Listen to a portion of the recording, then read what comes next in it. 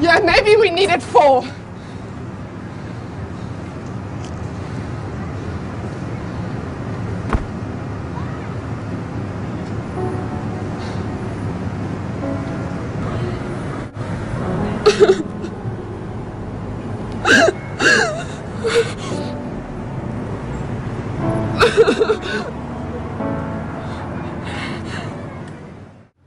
Now, having just met you, I wouldn't go as far as calling you a cold-hearted bastard, but it wouldn't be a stretch to imagine. You think of women as disposable pleasure rather than meaningful pursuits. So as charming as you are, I'll be keeping my eye on the government's money and off your perfectly formed ass. Even accountants have imagination.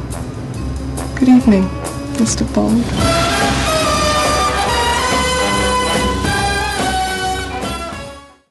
So where are you going?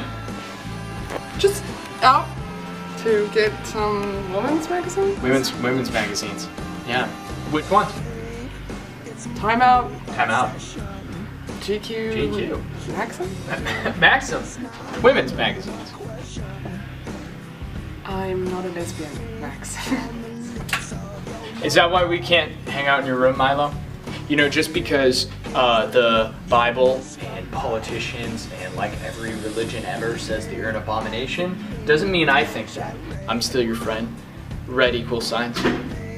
No, we don't hang out in my room because you're a dick. So what you're saying is you don't want dick in your room. Have a good evening. Okay.